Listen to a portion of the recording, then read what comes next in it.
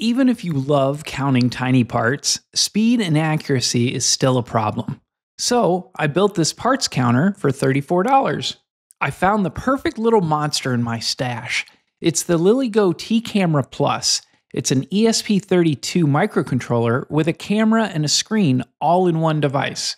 I can have the camera grab the image, the ESP32 can do the math, and the screen will show the count. No laptop, no extra equipment needed.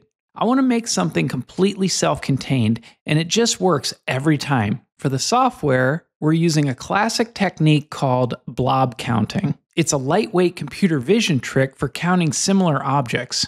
Here's how it works. First, the image is converted to binary, pure black and white. Objects become white, background becomes black. Then the algorithm scans line by line looking for white pixels. When it finds one, it flood fills all the connected pixels, creating a blob.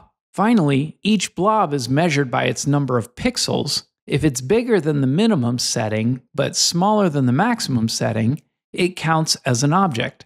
I can already hear some of you, why not use machine learning? Well, machine learning takes a lot of training data, takes a lot of processing power, and if I want to count other parts, I'm going to have to retrain it all over again.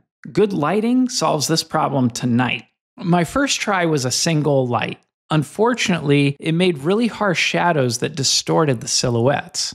Then I tried a ring light. It created too many highlights, breaking up the objects, plus the shadows it would put between touching parts would cause them to merge. Backlighting was definitely the winner. It really kept the objects separated and it gave me a clean silhouette. So I designed and 3D printed a backlit counting tray. This gave me really nice, crisp silhouettes. I also made a camera mount so the framing stays consistent.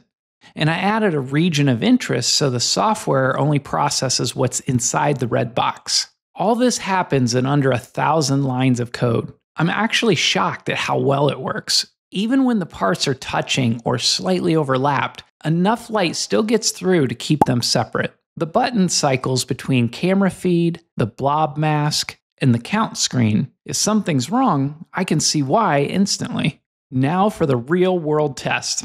Counting the old-fashioned way? Just over a minute. My fancy blob counter? 1 minute and 7 seconds. All this to learn that my counting skills are better than my engineering skills. For now. Regardless of the result, I really enjoy making projects like this. I'll make the 3D model and the code available on the HackMakeMod website for anyone that wants to make it better.